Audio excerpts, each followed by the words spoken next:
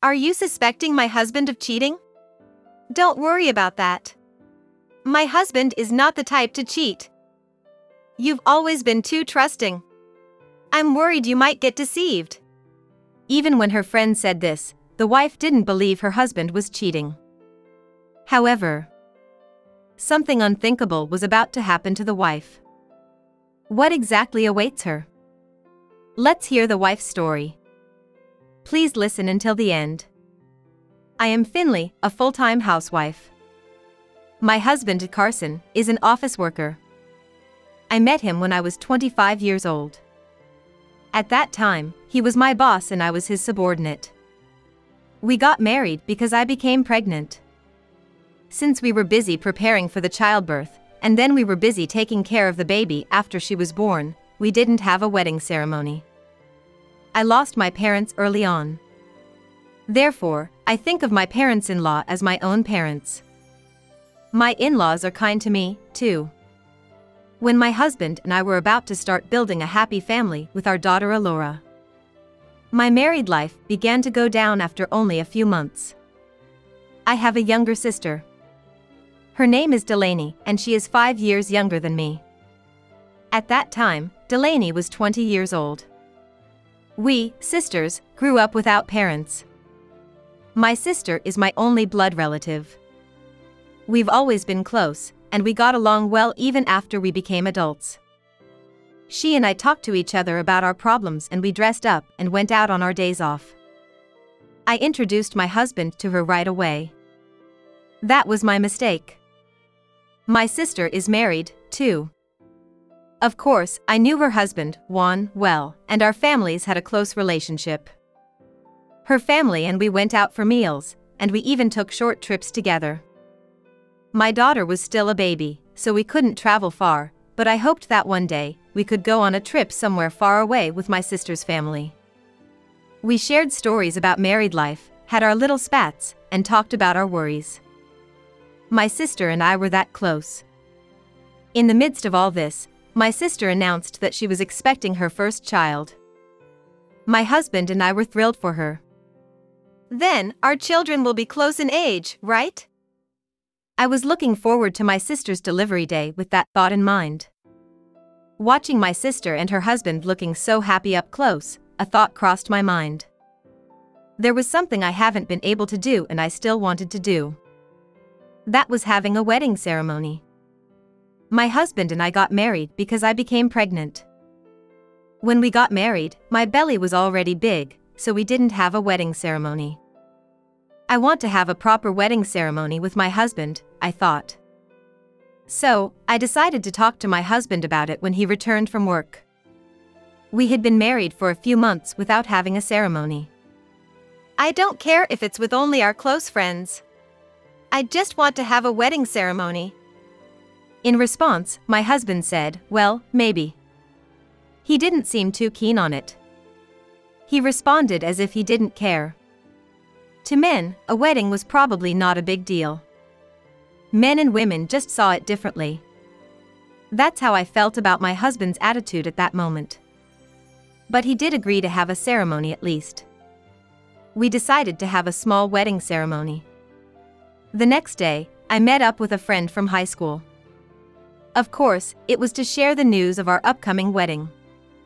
I had my child with me. My friend and I were talking in a nearby family restaurant, drinking some tea. You guys are newlyweds, so you must be all lovey-dovey every day, huh?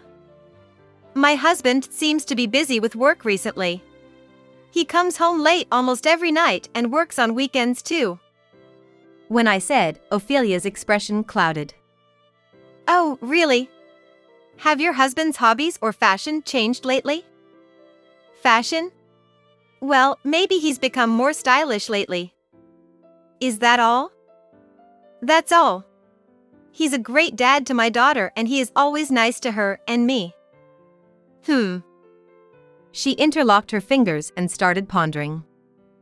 Do you suspect my husband of cheating? No way, he's not the type to cheat. Don't worry. You've always been too trusting. I'm worried you might get deceived. My husband is 100% innocent. Don't worry. Well, if you say so. At that moment, I received an email on my phone. It was from an unknown email address. I'm so happy to spend the night with you. I love you. What is this? I assumed it was spam at the time. However, that email was not spam at all. I showed the email to Ophelia. Her expression turned even more troubled. Her attitude didn't make sense to me at the time. But I never imagined that something like this would happen to me. That day, after I finished sharing the news of the wedding with Ophelia, I headed home with my daughter. Finally, it was our wedding day. We had meticulously prepared for the wedding. Naturally, I was the bride. As it takes quite some time for women to prepare, I went to the wedding venue with my child a little earlier. However, even when I finished everything, from putting the wedding gown on to getting the hair and makeup done, my husband still didn't show up. The staff at the venue was supposed to look after my daughter during the ceremony. Speaking of my husband, last night he was out drinking with friends as pre-wedding celebration. So today, my husband had said he would come directly to the venue. But he still hasn't shown up yet. No matter how many times I called, there was no answer. Of course, I was in my wedding gown and all ready. With less than 30 minutes until the ceremony starts. Is your husband still not here? Our wedding was small scale. But there were, of course, people from my husband's workplace among guests. And my friends also seemed to find it strange. Eventually, even a venue staff asked, "Is the groom not here yet?" I had opposed the celebration party last night. But my husband had said, "Don't worry. I'll definitely make it to the wedding." This is ridiculous. I couldn't understand my husband's actions. The venue staff said, "I'm sorry, but we can't wait any longer." I was alone, panicking, and wondering, what should I do? Tears welled up in my eyes. Then, Ophelia rushed over to me. "It can't be helped. Let's at least thank everyone who came. I'll help too." I said, "Thank you, Ophelia," and wiped away my tears. It's our fault that my husband hasn't shown up. I had to at least thank the guests who had come. With the help of the venue staff, my in-laws, and I told the guests from the stage that the groom couldn't make it due to health reasons, and that we would like them to just enjoy the meal. Naturally, it caused quite a commotion. I apologized to the guests who had come, along with my in-laws. My friend also helped me. Everyone took the time to come here for us yet. I feel terrible. My heart felt crushed with such feelings. My friend stood by my side and comforted me. The situation was so dire that even now I can hardly remember what happened then. Despite the embarrassment, the wedding without the groom somehow came to an end. In the end, my husband never showed up and did not contact me until the end. I apologized to each and every person who came to our wedding ceremony at the exit in my wedding gown and saw them off. When everything was over, I was completely exhausted. Why didn't my husband come? Why didn't he even contact me? Thinking about it made my stomach churn. As soon as I picked up my daughter, who had been looked after at the venue, she started to fuss. I gave her some milk and put her to sleep in a crib at the venue. I found myself still in my wedding gown. I started to cry right there. That's when my sister's husband, Juan, appeared in the childcare room of the venue where I was. My friend was there too. It suddenly hit me. Come to think of it, my sister and her husband weren't in the wedding hall. I was so worried about my husband who never showed up, and I was also preoccupied with taking care of the guests who had come to the ceremony. So I didn't notice that they were not at the ceremony at all. Juan? Actually, he told me something unbelievable with a pale face. That's how the nightmare-like wedding came to an end. A year has passed since that day, and my daughter has grown up a lot. She and I left the house where we used to live with my husband, and moved to my in-laws' house. One day, I received a call from an unfamiliar phone number. Of course, I ignored it. But this person kept calling me so persistently that I finally answered. "Oh. It's me, Carson." The caller turned out to be my husband, the one who had skipped our wedding. I was so surprised that I couldn't even speak. My husband started talking without any regard. "You're still single, aren't you? What a pathetic life. Living alone must be lonely. What kind of life are you living? I could come back to you if you want," my husband said in a mocking way. I said, "Really? That's great. I've been wanting to see you." Then, I told my husband that I was living with my daughter at his parents' house. Within half an hour, my husband came to my in-laws' house. The intercom at my in-laws' house rang loudly. When I opened the door, my husband was standing there. I was utterly shocked that he had come all the way to my in-laws' house. "Wow. I can't believe you actually came." I looked closely at my husband, and I noticed something about him. When we first met, he was a fresh and clean-cut guy. Even in casual clothes, he had an air of cleanliness about him. However, my husband, whom I hadn't seen for a year, was wearing a tattered t-shirt. Moreover, he was wearing pants that looked like they had not been washed for I don't know how long. Furthermore, his body is emaciated and his stubble has grown unchecked. He looked like a slovenly man. Of course, his hair was messy, too. Disgusting. That was my first impression when I saw my husband. As I stood there in shock, my husband started talking again as he pleases at the doorstep. "We'll live together again. Wouldn't that be better for you? It would help you financially, too, wouldn't it? Even my old parents would be happier if I came back." "What are you talking about?" I chuckled. Actually, after that nightmarish wedding was over, my sister's husband, Juan, who had rushed in, told me a shocking revelation. "I received a letter. Carson and Delaney ran away together," Juan exclaimed. My friend who had brought Juan here whispered, "I knew it." According to Juan, on the day before our wedding, my sister went out, saying she was going to hang out with friends and never returned. Of course, Juan tried to find her but couldn't. Juan was in despair. Then, when he checked the mailbox, he found a letter. "I've fallen in love with my brother-in-law. I can't stay here anymore. Carson and I are destined to be together. Goodbye." He said he was shocked, but at the same time remembered today's ceremony and came all the way here. I, too, was shocked and couldn't say anything. I had actually had my suspicions. But perhaps I had pretended not to notice because I didn't want to ruin our happy life. Whenever my sister and her husband hung out with us, my husband was constantly gazing at my sister. After all, my sister was what you'd call a beauty, with a slender figure. Her smooth black hair was beautiful even from my point of view of the same sex. My husband seemed unable to take his eyes off her, always stealing glances and sporting a lovesick expression. In contrast, I had an ordinary face, and a chubby figure. I thought that any man would choose my sister, even from my point of view as a woman. However, I never imagined that something was going on between my husband and my sister. I had a bad feeling and decided to check our shared bank account history on my phone. To my shock, the account balance was at 0. In that moment, I collapsed to the floor.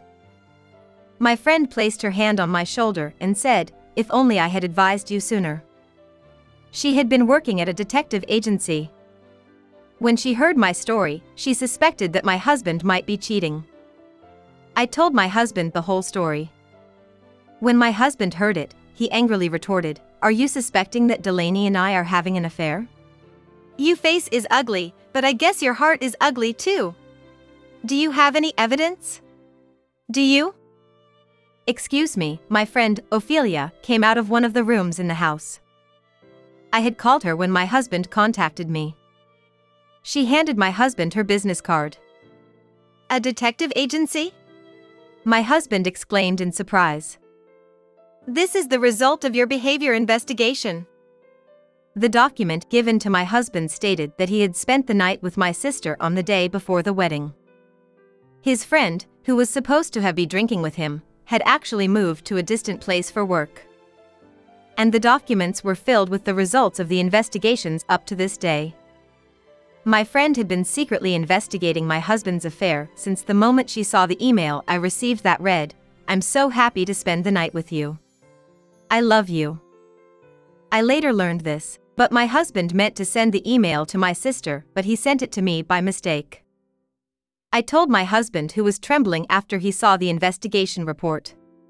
"I'm going to demand $30,000 for the wedding that was ruined, plus $20,000 for the money you spent from our savings from you. In addition, I'm going to claim alimony and child support. Of course, I will also demand compensation from my sister. Aren't we still a married couple? Please, don't do this." My husband was sobbing and begging for forgiveness.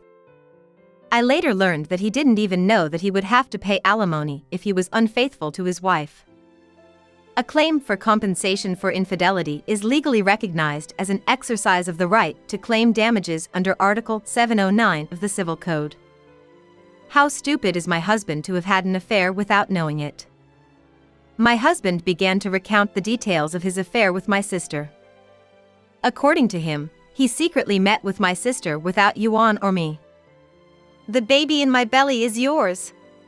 I will divorce my husband, so I want you to leave that ugly woman and be with me," my sister told my husband.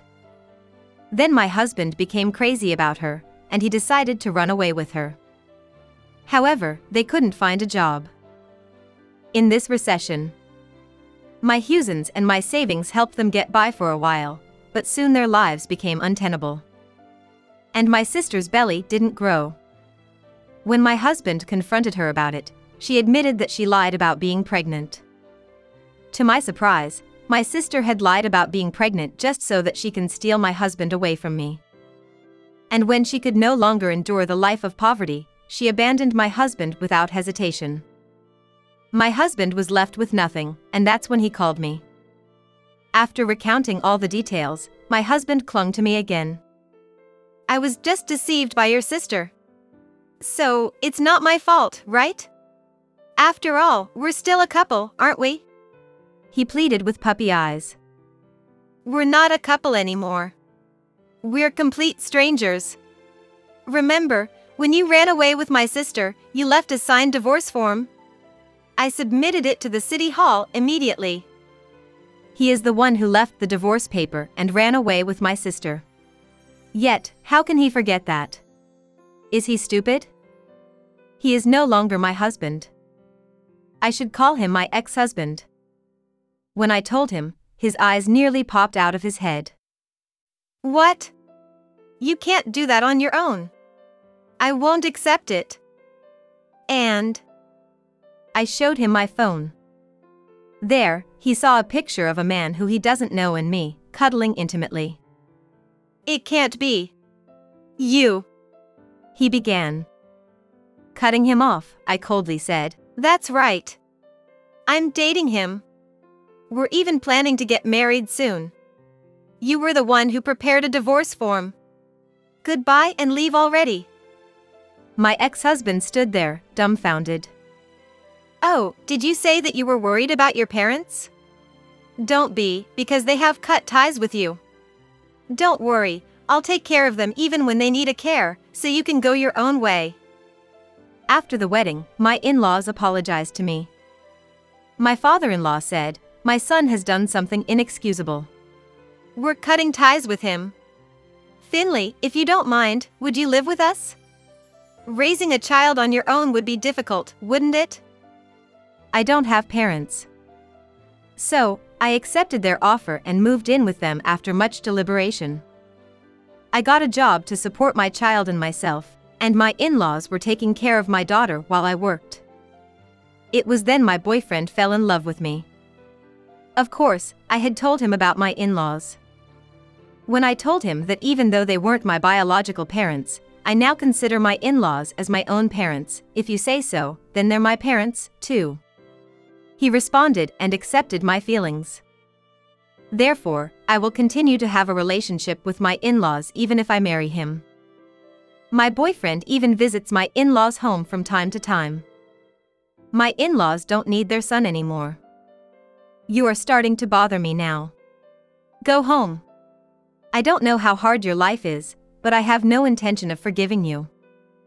I said and tried to close the front door, but my ex-husband grabbed the door trying to stop it from closing. Then he turned his bloodshot eyes towards me and grabbed my hand. You ran away with my sister, I said, shaking his hand off and glaring at him. Just then, my father-in-law had come home and punched my ex-husband. Are you trying to do something irreversible again?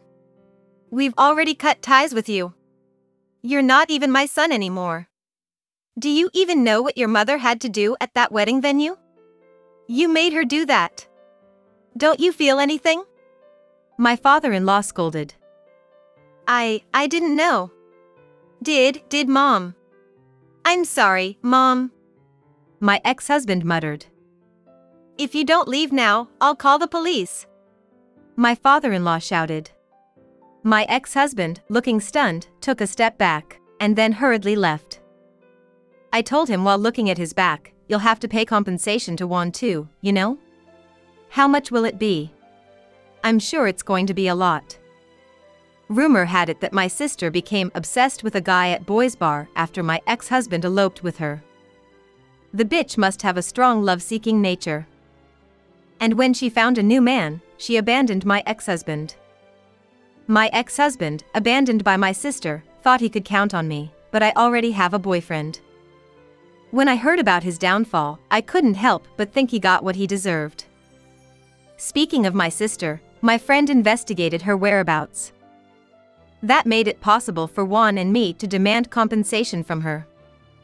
It seems my sister was quickly discarded by the guy from Boys Bar once he found out that she had no money. Both my sister and my ex-husband had fallen to rock bottom. In the end, we could say that karma had caught up with them for stealing someone else's happiness. My in-laws had sold their house and we moved to a different place. Now my ex-husband has nowhere to return to anymore. After everything was over, I raised a glass with my friend at a bar. It's all thanks to you. Thank you, I said. Oh, no need to mention it. We're friends, right? Then can you treat me to a dinner as a thank you next time? Sounds good. Let's do that. My ex-husband was the worst man I've ever met, but now I feel like I can somehow make it through with the support of the people around me. Besides, I'm about to marry my boyfriend. I'm determined to be happy this time around.